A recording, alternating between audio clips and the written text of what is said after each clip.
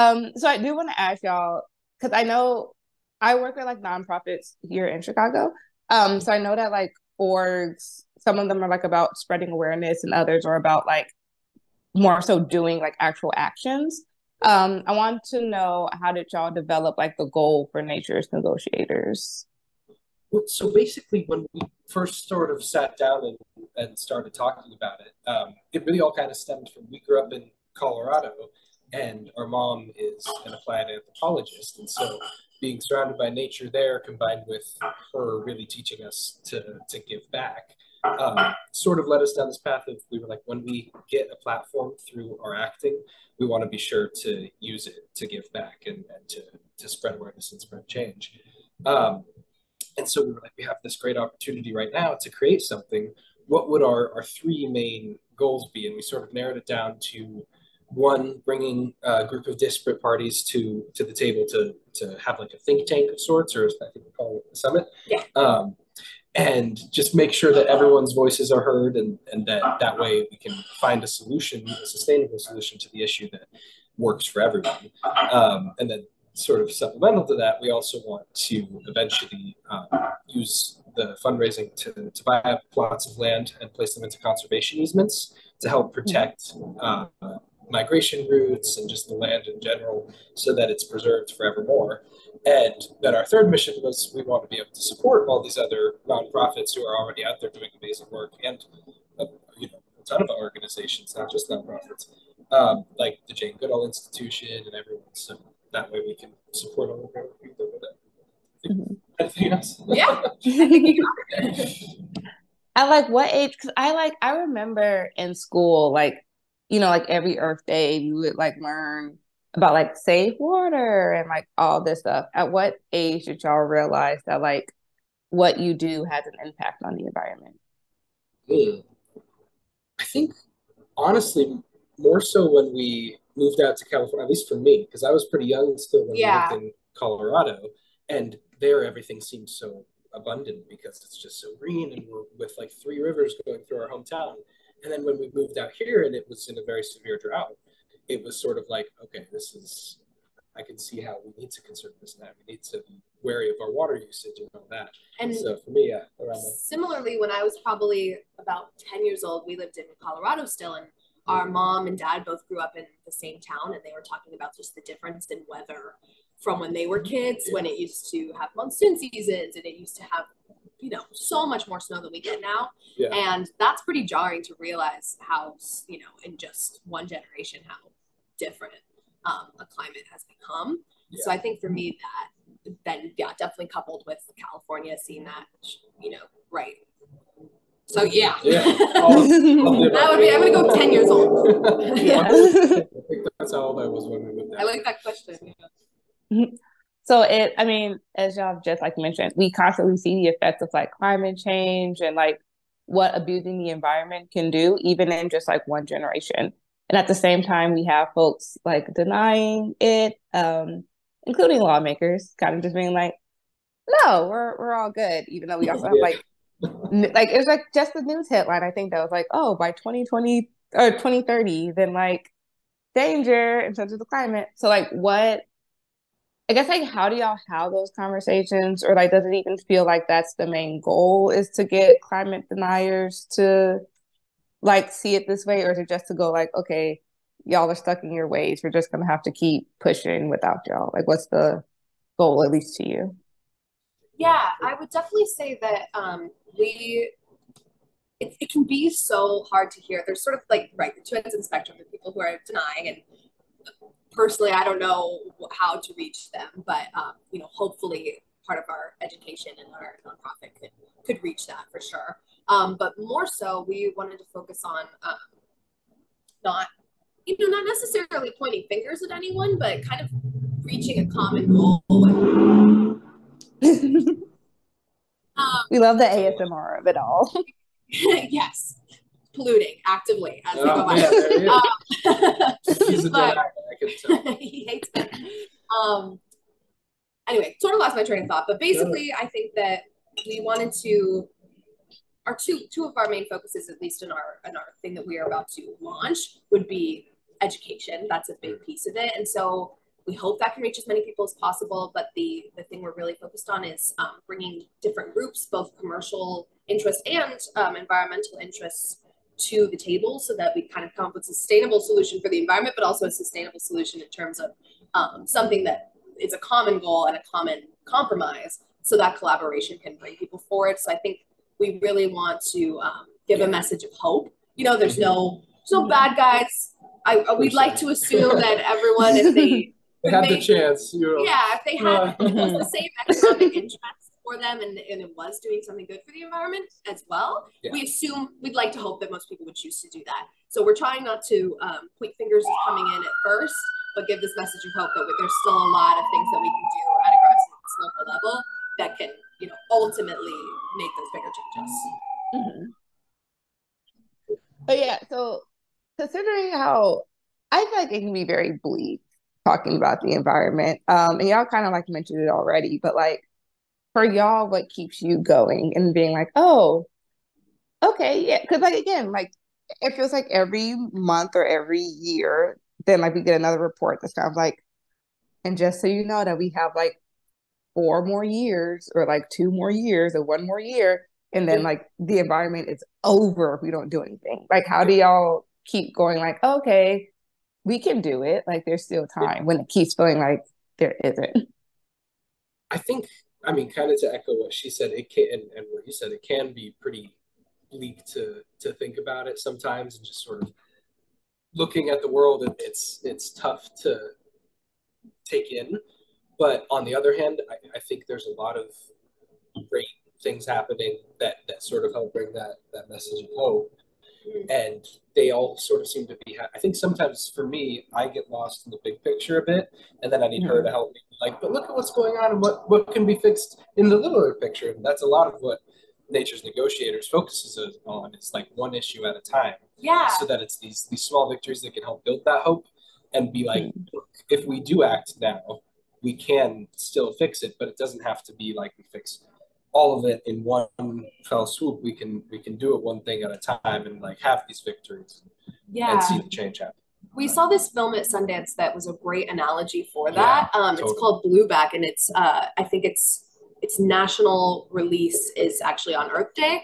But there was this great analogy in it where there was a mother and a daughter, and the daughter had grown up to try to save the entire reef in Australia. She was a scientist, and she was just being met with so many obstacles. And her mother had spent her whole life devoted to saving just one part of the reef that they had lived in. And ultimately she succeeded in saving that one little ecosystem that's part of the reef. And her daughter was able to study that in terms of the bigger picture. And I just thought that was a lovely analogy for what we're going for, which is there's, you know, there is climate change, and there are these things that are deadlines that, you know, we need to reach as a planet. But in the meantime, there's a lot of things that are fixable, and there's a lot of things that we as individuals can do. I love that. I also love that it seems to be a bicycle gang or motorcycle gang, just like right next to you. God, I swear. They're really against nature. They want to sabotage. They're like, y'all know too much. They're like, they know too much. We gotta like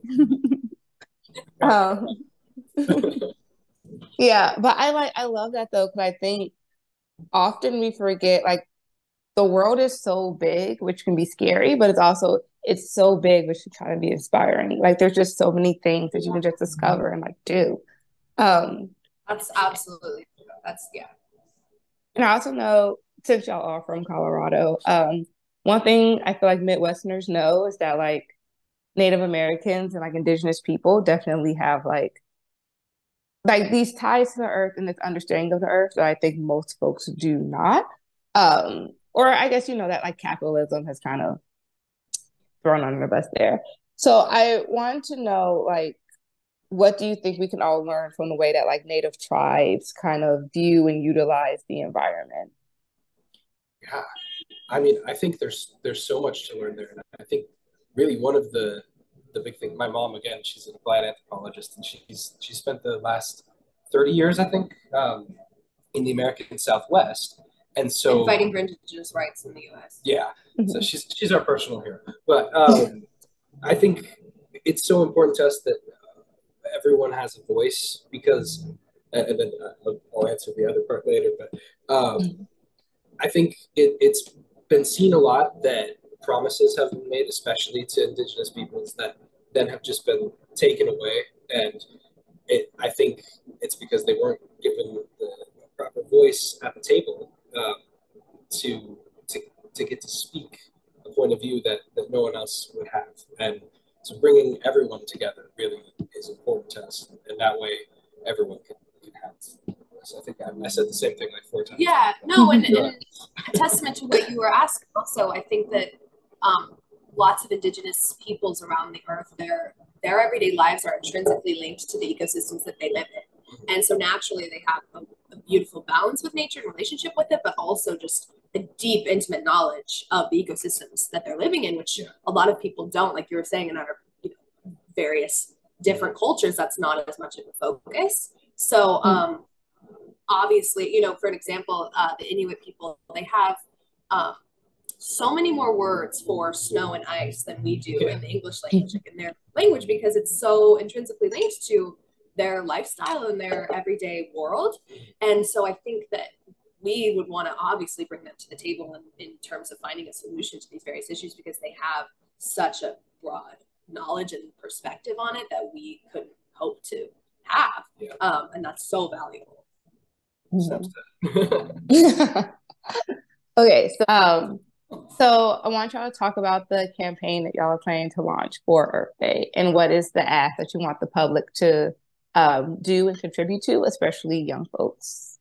Yeah, we're really excited. I think we're actually kind of leading up to Earth Day. Starting on April 8th, we have our social media campaign launching, and its main goal is to educate so that well, you have a bit more about it than I do. So like you said, we're hoping to be like really ramped up by Earth Day. So we're with our peers who have signed on to help us out with the social media campaign.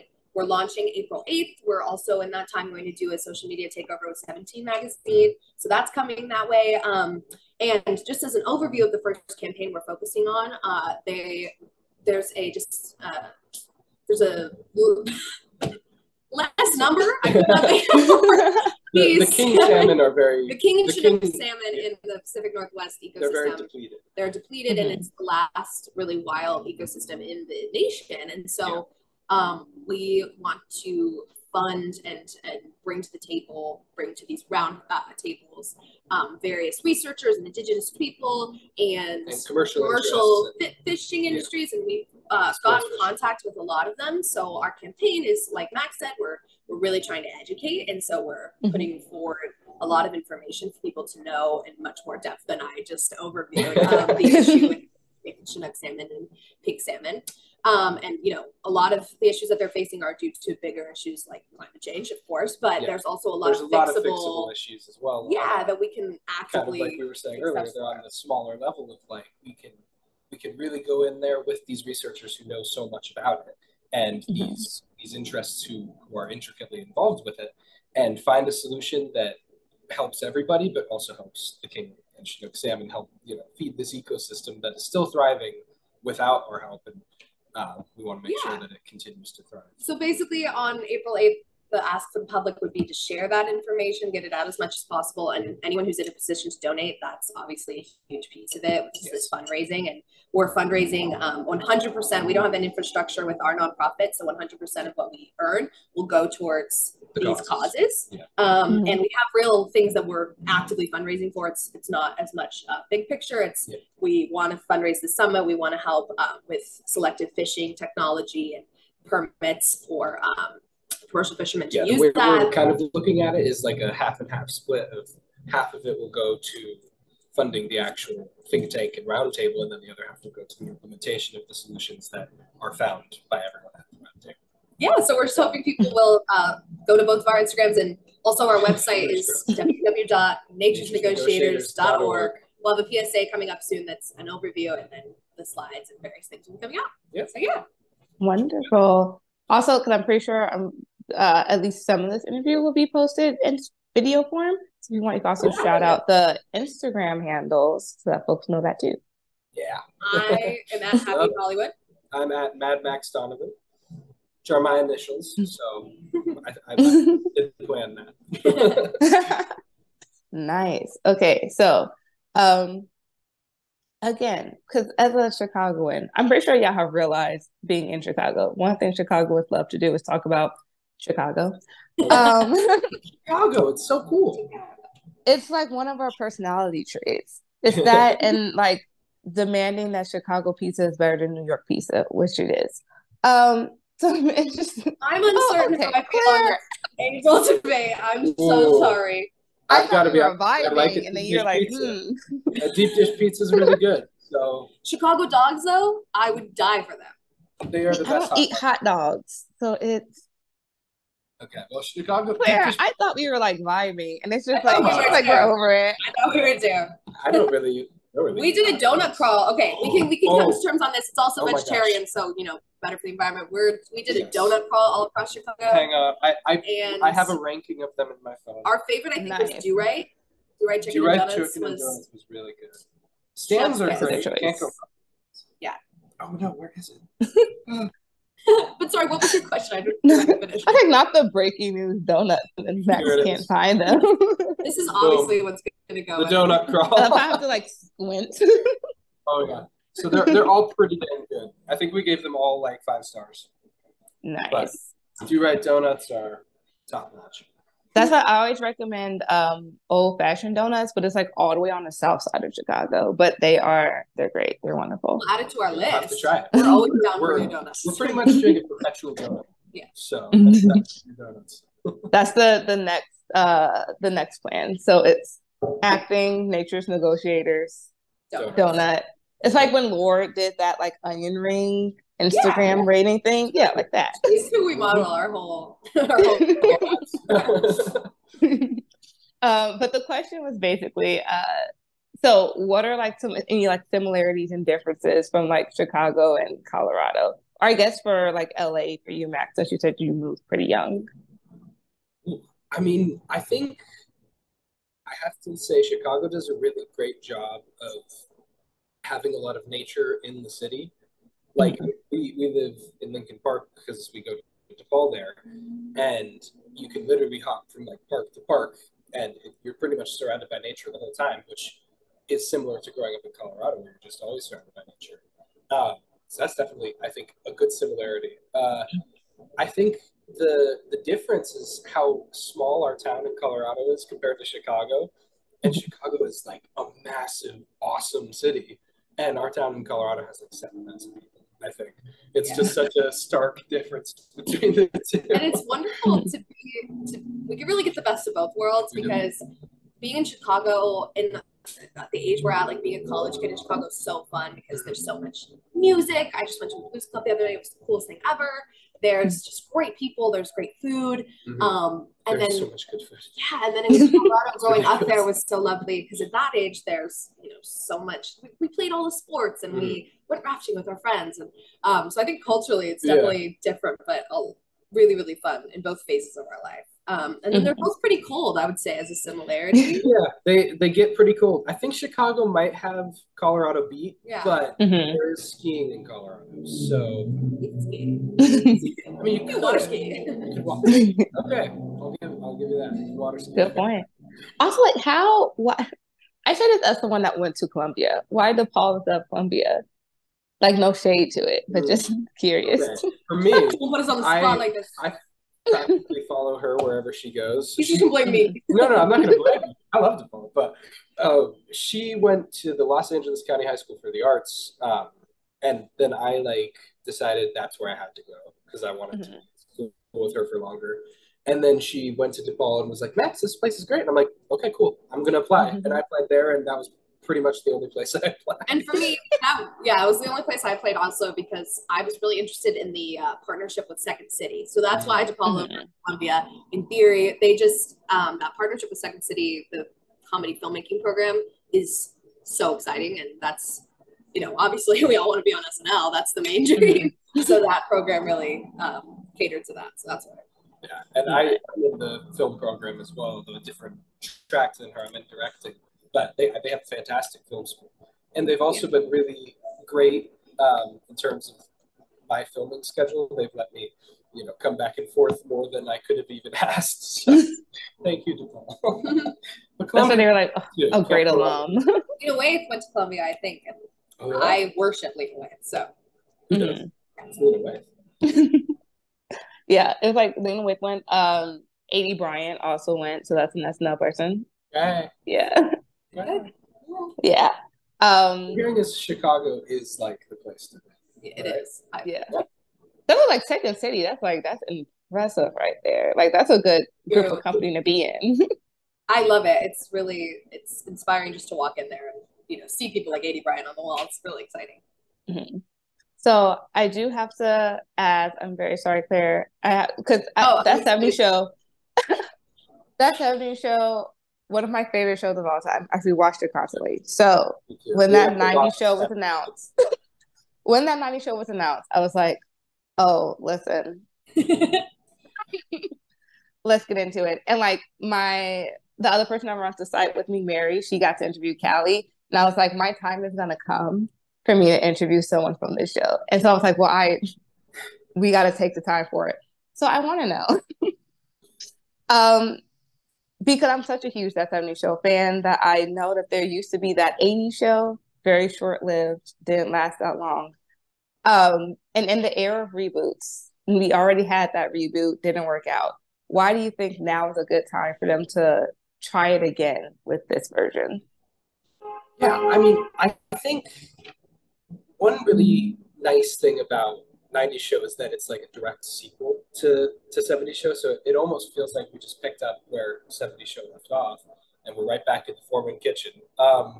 But I think in terms of why now was the right timing for it, there's a lot of nostalgia about, the 80s, the 90s, and even that 70s show itself. I, for one, was devastated when it got taken off of Netflix and we had to go out and buy the little box set so that we could keep binging it. And I think that was like the fourth time we watched it or something like that. So I think it was just good timing in terms of filling that sort of hole in people's hearts for that 70s show and bringing back these characters that everyone loved and seeing kind of where they're at now, quote unquote, because it's the 90s. But yeah, I think it does a nice job of filling in that I've lost my train of thought. Give me 1 second. Well, I mean, I think I have to hand it to everyone who's involved in it. They're all like comedy royalty. So they have their perfect reasons for it. But my selfish reason for it is that I miss sitcoms. Like, there's a lot of great comedy out there, but sort of that classic, like, multi-camera format sitcom, there's not as many as there used to be. And so it's nice that there's one that's already sort of familiar because it's the sequel. It's a 70s show, but it helps fill in that gap. I swear, we picked the loudest tree possible.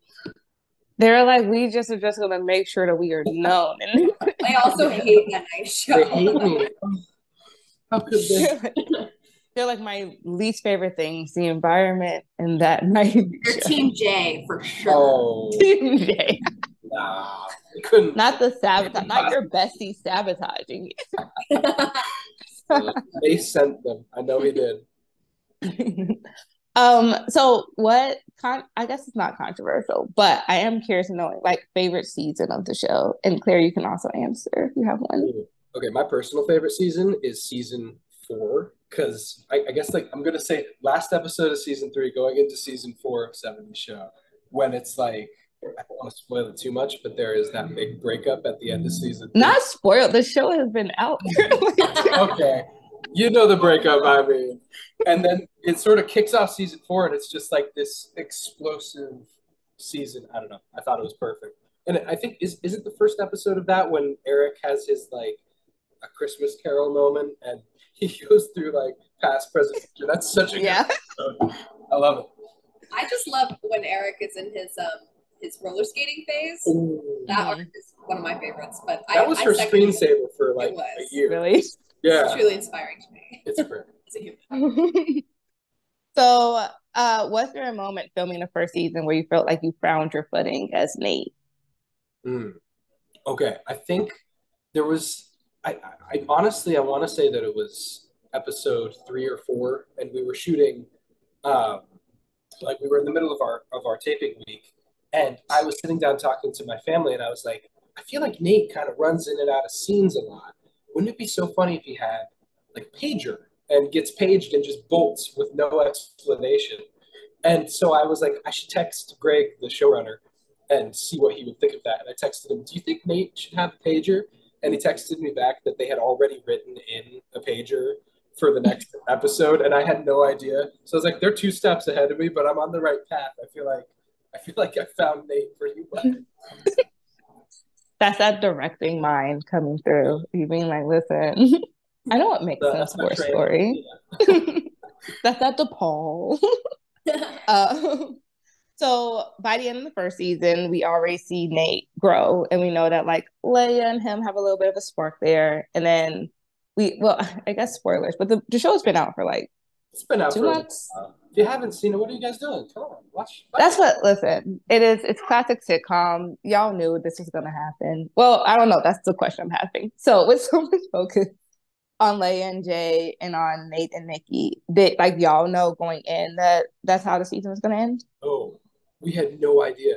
We didn't find out until every Monday we have our table read, and we didn't get the final script until Sunday night.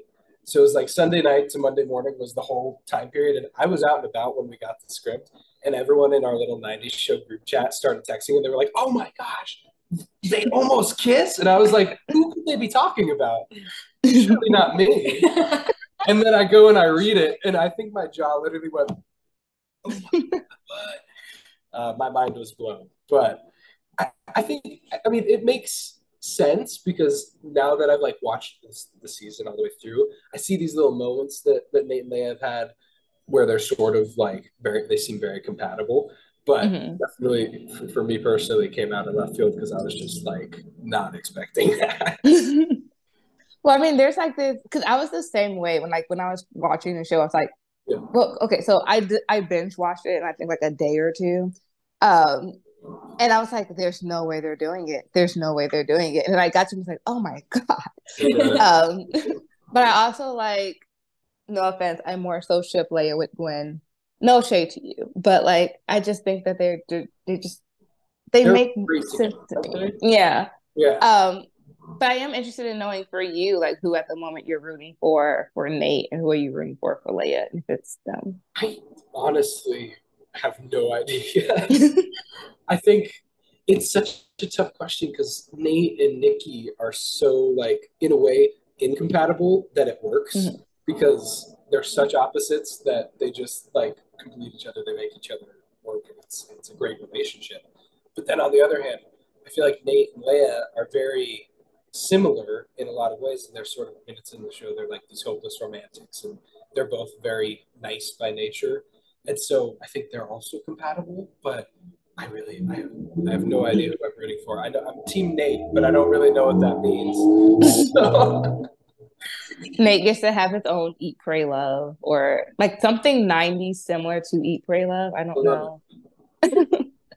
But I also I do love your point about Nate and Nikki because I feel like they work so well, but I also I think both of them need to like grow and figure out who they are before they can like really work out as a couple. But I also think they're just so cute just watching them. Like just like how much they care about each other. It's just so great. Like a power couple, really. Totally. Yeah. Oh, well. That's a tough question. So how do you feel like you've grown as an actor since filming the first season, and what do you hope to bring into season 2? I think okay, definitely I have terrible stage fright and like always have. When I was in kindergarten, I did this little like production, I think it was Good King Wenceslas for like the Christmas production, and I was so scared to get up on that stage. And so I've never really done anything live before 90s show. And then we film in front of a live studio audience. So I kind of get up there and I was like, all right, I guess I've got to get over the stage fright thing. And so as the season went on, I definitely got way more comfortable and sort of let that adrenaline take over of performing live. And I've definitely grown in that department as an actor. I'm no longer afraid to do the live studio audience. I still don't know if I could do a play though, because that is just intimidating. But yeah, and then to bring into season 2, I think it'll be nice to go into it already comfortable with that live studio audience. Especially, I think we might be expanding our live studio audience. I'm not totally sure. And just having that, already established relationship with Nate and really feeling comfortable in his skin as well as my own.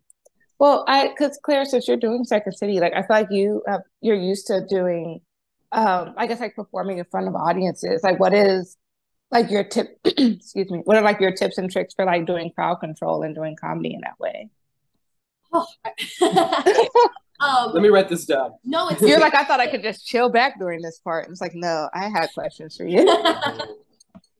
No, I agree with Max that it can be really nerve-wracking. When I went to school for theater for high school, and I remember as a freshman just so nervous. But I didn't get into over theater these because years, I was too scared. over the years, I recently you just got into television. Decided. Right. Yeah, I did a play at the Echo Theater, which was really cool. It's this new satire called Hooded or Being Black for Dummies, and that was the first time I'd done a professional play that was like a 6-week run.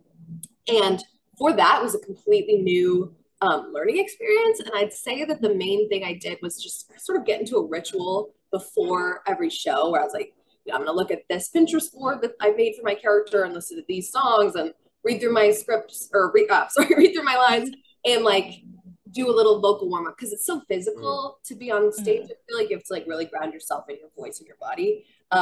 But other than that, it's the same as what all actors have to do. You just have to let it go, which is such a difficult thing to do, but also very freeing when you can. I'm interested in knowing what's like a prominent like moment in the 90s that you would be interested in seeing the show do like an episode around. I was thinking about it because I just watched of course I'm blanking on the name. The Last Dance on Netflix, which is all about the Chicago Bulls. And we've been going to a bunch of Chicago Bulls games in Chicago. And so I realized all of the finals for like the 95, 96, all of the finals happened in June, which is perfect timing for 90s show. So I feel like it could be interesting to see the Chicago Bulls dynasty play out through the lens of Wisconsin in the 90s. That was literally the one that I had noted, like one of my ideas. I was like, that would be so cool to see. Because like Eric, Leia, and Donna live in Chicago, if I'm not mistaken, right? Yeah, so like an episode of y'all road tripping to Chicago, antics ensue. It's like hop in my van, it'd be great. Yeah, it's like the episode when they go to Canada to get beer, I think. What right? Yeah. Canada, man?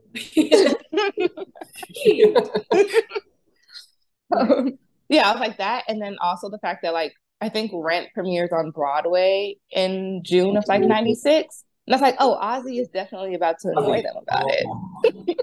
Okay, that could be great. I actually got goosebumps, yes. Oh, man. That'd be amazing. I also think Boom, being a couple years ago, I feel like that's so on people's minds. That'd be amazing. Yeah. I think there was such a huge movement of music in the 90s. Yes. And I'm obsessed with all things 90s. So it could be really cool to see, like, I don't know, maybe Nate and Jay make a band or something. Really big Tupac band. I would like some Tupac related. Something Tupac.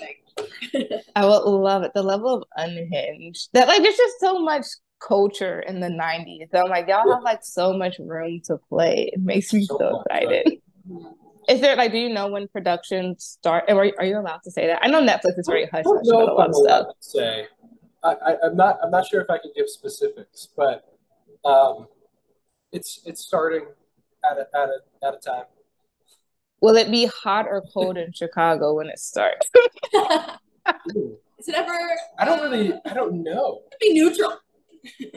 Okay, I'll just. I know the exact dated month. So I haven't been in Chicago at this time yet. I'll say that much. Interesting. Sticking to my NDA. I feel like for people who have been around, they know what that means. Other people do not. So my final question, what can we expect from the Double Donovans, as I believe your YouTube channel is called? Yes. Coming up. Yes. So for me, yeah, as I said, I'm doing the Second City partnership program at Paul, and I'm loving it, and that's been giving me lots of time to, obviously we're primarily actors, but I also love writing, and so that whole sketch she's also comedy, really, really good at it. So it's I wish sometimes I sit down and I'm like, I'm gonna write. And then I like get a page done and I feel great about myself. And then she'll send me like, hey, I wrote this feature film for fun. And I'm like, he's a great and he's in the training program, so he's doing that. Okay, I'm doing that. That's what I literally have a degree in creative writing and television writing, and I feel you very, very much. It's tough. I don't know how she does it. And the other thing that we're working on sort of as a family in terms of producing our own content is well, not our own, but we're working with Joanne Boyce to bring to life the story of the Clinton 12. So we're working actually with the writer from that 90s show on that script, doing that. And then we just I think we've got all of the content done for our social media campaign. So that's, I guess, like our next thing as Double Donovan. And he also has a guest star. I'll brag for him. He has a guest star coming up on something. On something. I don't know if I could. I signed an NDA for all of this. Yeah, no, Nicole's saying no. Quickly, they. Period, Nicole. She said she's making sure. I did do a guest star on something that will be coming out soon-ish, I think. So. And then that's our big thing is our April 8th campaign. We have a PSA coming out and various things, and our website is launching. So